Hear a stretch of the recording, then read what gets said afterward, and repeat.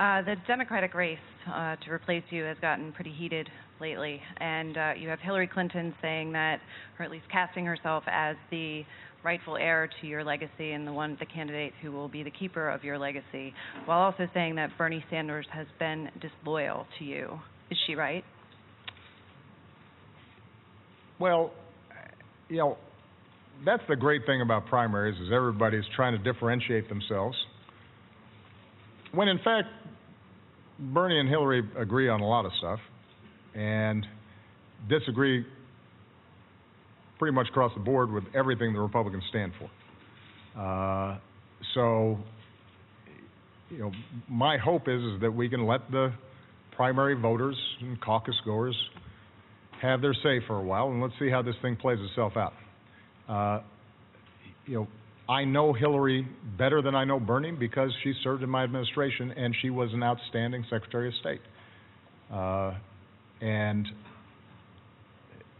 you know, I suspect that on certain issues she agrees with me more than Bernie does. On the other hand, there may be a couple issues where Bernie agrees with me more. I don't know. I haven't studied their positions that closely.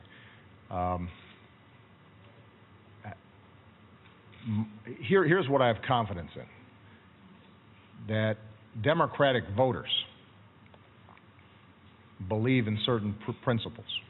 They believe in equal opportunity. They believe in making sure that every kid in this country gets a fair shot. They believe in making sure that economic growth is broad-based and everybody benefits from it, and if you work hard, you're not in poverty. They believe in preserving a strong safety net through programs like Social Security and Medicare. They believe in a foreign policy that is not reckless, that is tough and protects the American people, but doesn't shoot before it aims. They believe in climate change. They think science matters. They think that it's important for us to have some basic regulations to keep our air clean and our water clean, and to make sure that banks aren't engaging in excesses that can result in the kind of thing that we saw in 2007, 2008.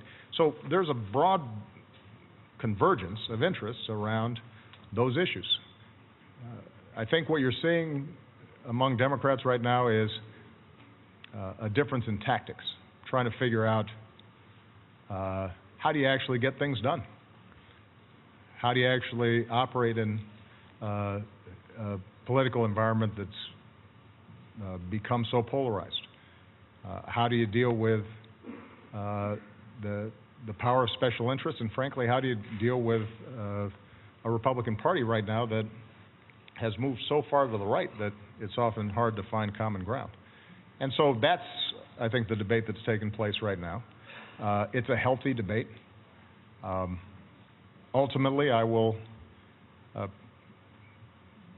probably have an opinion on it based on both being a candidate of hope and change and a president who's got some nicks and cuts and bruises from getting stuff done over the last 7 years. But for now, I think it's important for Democratic voters to express themselves and for the candidates to be run through the paces. The thing I can say unequivocally, Carol, is I am not unhappy that I'm not on the ballot.